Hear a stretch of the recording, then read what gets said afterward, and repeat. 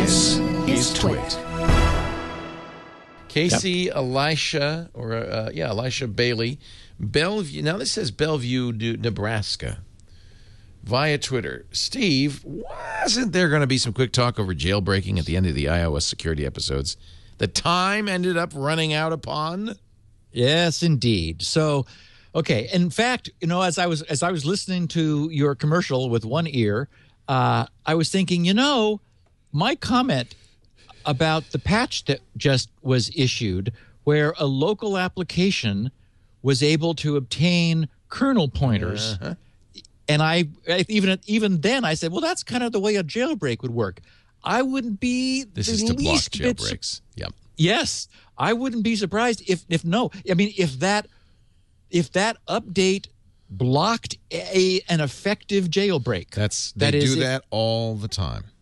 Yes, and so that's a perfect example. So in the 3 weeks that we covered iOS security, we basically looked at this, soup to nuts, amazingly aggressive security architecture which Apple has put in place, where from the moment the power turns on and the boot kernel checks the signature of the code in memory before it loads it, and then it loads it and runs it, and it checks the code of the next thing. So you get this chain of verification, and replete with all the other checks that we talked about. This is specifically to prevent things like a jailbreak, to prevent applications from doing anything wrong. So the question is, how then can they?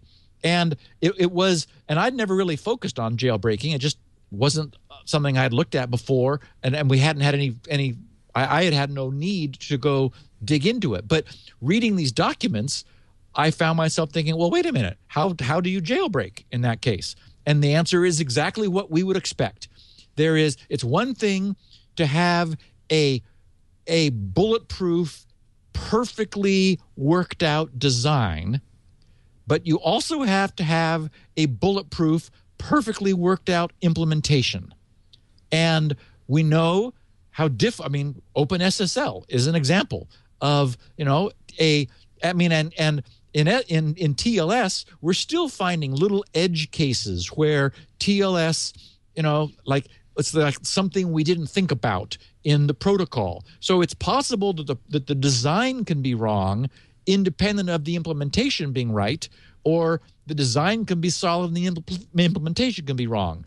So jailbreaks leverage mistakes, even tiny mistakes, infinitesimal mistakes, little chinks in the implementation of the architecture that we covered, which looks absolutely bulletproof. And a perfect example is the one we read, where a local application manages through some oversight, either in design, which is still possible, or in implementation, to get some information that allows it to bypass the mitigations that Apple has put in place. And thus a jailbreak. It gets some foothold and is then able to, for example, if there was any way that an application could get enough privilege to change 1 byte on, one byte in storage. For example, the byte that verifies the signature. Somewhere there's a byte that, is doing, ultimately, after all this fancy, amazing crypto, it comes down to a jump, to a conditional branch, equal or not equal.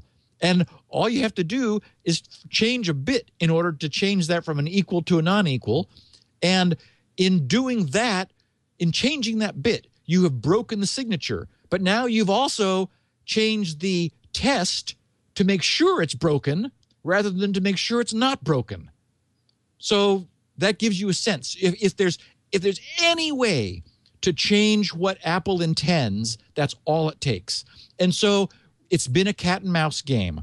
The major work that Apple did when they released version 6 was primarily focused on security improvements to prevent jailbreaking. And the people in the community who were either watching the jailbreakers or enjoyed the challenge of trying to jailbreak, iOS and iPhones, ended up concluding that iOS 6, the mitigations in place, significantly raised the bar on what it took to jailbreak, and that many of the old tricks didn't work. And many of the bugs, which were once reliably exploitable, just no longer are. So basically that finishes our coverage of iOS and jailbreaking. And I like my little example of just one bit flips the sense of the jump so that it verifies the signature. Now it verifies the non-signature, which you also get because of the change of the bit. And then I should say, then you go make other changes that you want to in the code to give you the access that you want. That's why you then have the user reboot the phone, and look, it comes up broken. Somebody's saying that's what you do to break, or used to do to break copy protection on disks. You'd use a hex editor. You'd look for the copy protection code, and you just jump. Yeah, exactly. You just say, jump around that. There was a really, really good friend of mine who had a dongle protected vertical application program. It was for embroidery graphics or something. I mean, really obscure. The dongle literally got fried. I saw it. It was like charcoal. I don't know what happened, but something catastrophic. And the company was gone. They were out of business.